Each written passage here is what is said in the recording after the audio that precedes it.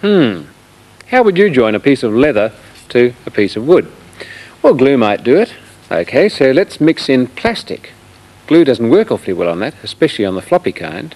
And for good measure, we'll add in a bit of metal too. We have to join them all together.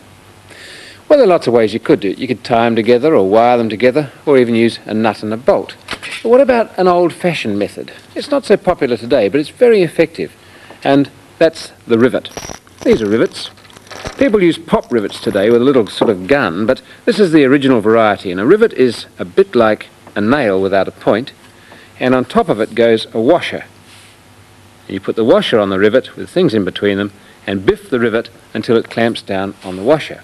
That's the way it goes. Let's have a look and see how it's done. First of all, let's take a rivet and stand it up on a really hard, strong base. This is a metal anvil.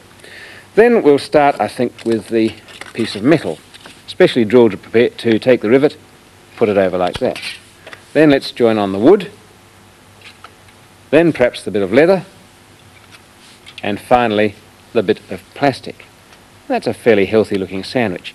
And about that stage we take the washer and shove it on. And when you finish it, the rivet should poke out about that distance. If it's too long, it'll bend over. If it's like that, you can crimp it with a hammer and it'll clamp down on the washer. Here goes.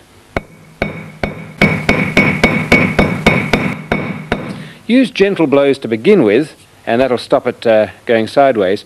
But as it crimps down on the washer, you can get a bit harder.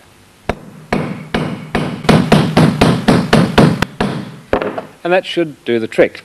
You can see it's really tightly clamped on that, and it's squeezing down on everything, and on the other side the rivet head is hard up against the metal. It's permanent, it's waterproof, and it's effective. Now that I've made it, what on earth am I going to do with it?